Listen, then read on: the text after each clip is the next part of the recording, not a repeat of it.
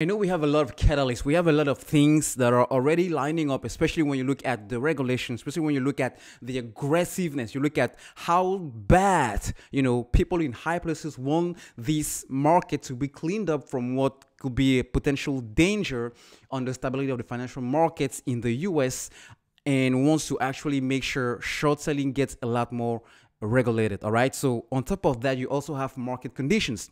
We have a lot of things that are potentially, lining up for AMC to do what it's supposed to do, to actually skyrocket and go to the moon, so we can actually move forward and actually do whatever we want to do. Maybe some people will remain invested in the stock market. People will move on to other, short squeeze, because, don't get it wrong.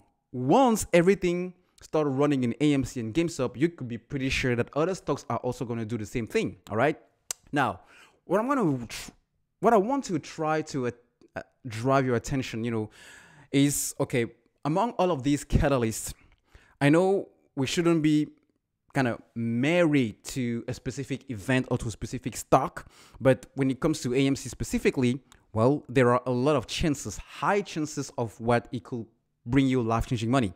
No discussion about that. But the reason, or the number one reason, or the catalyst, the trigger, the thing that could actually trigger this from actually skyrocketing, going to the moon, whatever the moon price will be, might be for you specifically, and personally, it doesn't matter, because once these things start running, it runs, and then everybody will just be on their own, doing their own thing about the exit strategy. If you want to know more about that, please check out the video here somewhere.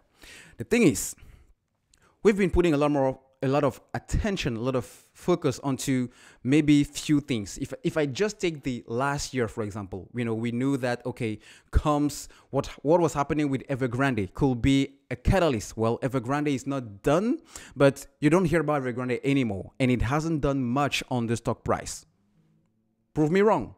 Now, we were focusing a lot on something else last year, the synthetics, or AMC accepting cryptocurrencies as a form of payment. What did he do? Barely anything. All right. Now, we were spending a lot about what the SEC is doing. Where are the authorities? What is nobody actually trying to look at the huge criminal, illegal manipulation going on here with this stock? Well, actually, we are now seeing, those new rules that are going to start going into effect in the next few weeks, starting this month. And yet, we still don't see the share price moving a lot in the direction we want it to do. Well, maybe earnings will be that. But my point is, anything so far that we put a lot of our attention on, I don't want to use the word fail to actually trigger the short squeeze, but it has been delayed a little bit, because the market is evolving. The market is dynamic. And lately, since the beginning of this year and late last year, lots of people, me included, were talking about a lot how inflation would affect AMC stock price. Maybe what the Federal Reserve will do is actually something that will finally force the short sellers into a corner and, make them cover so that the share price can start jumping. Well, we are not there yet, but the likelihood of inflation and what the Federal Reserve could do will likely change based on what is happening in Russia. Give me a second.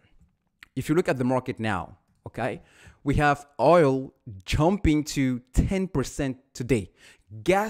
Natural gas jumped to 20%. If you take coal, if you take wheat, if you take the major commodities, everything just jumped. Why? Because what is happening in Russia not only is affecting Europe, but is also affecting commodities as a whole. Why? Because Russia is kind of a wholesale store for all of these commodities. Pretty much every single major country in Europe and in the world has to go through Russia in order to get one or two or even all of these commodities I just cited.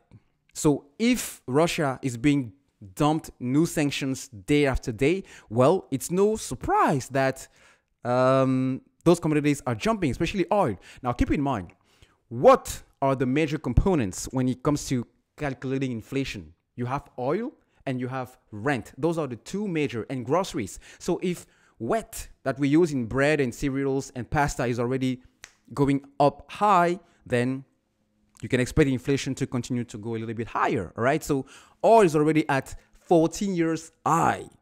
14 years high, and I don't think it's going to slow down anytime soon, unless we have a major change into what is happening in Russia and Ukraine. All right. So just to say that if this is not resolved as soon as possible, inflation is going to continue to be a lot higher for a longer time. But the Federal Reserve might not do exactly what we expected them to do in March, because if we have tension in Russia, the market and economies will not grow as expected, meaning they will be a lot more reluctant to increase interest rates as quick and as fast and as aggressive as they would have done, all right? Because you don't want to increase interest rates and break everything, including economy, the job market, and the stock market in the process, all right? So we all know what increasing interest rates will do for the short sellers, all right? So maybe, inflation or what the Federal Reserve will do will not necessarily do what we expect it to do.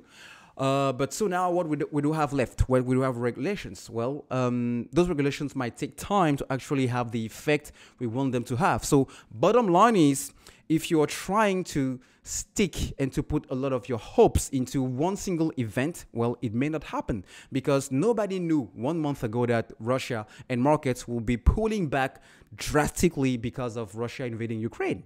We all thought that, it's not going to happen. It's not going to happen. Well, it's happening, all right? And anybody's trying to distance themselves from Russia. So just to say that, to finish, the market and events, what we call black swan, is really something that you didn't see happening. And when that comes, it has a major impact on upside, on the downside. I mean, we had Corona last year. We had the Delta variants. We have pandemic as a whole. Now we have inflation. Now we have just to say that, just be patient. That's the bottom line. Be patient, because it is not because it's not happening yet or hasn't happened yet, and things are keep changing, that it doesn't mean, necessarily it doesn't mean that it's not going to happen. The thing is, this is a system we're trying to go against, and AMC is kind of a symbol of that, a fight. But we have pretty much everything in our favor, so it's just a matter of time. Just be patient, and when it comes, you will know it.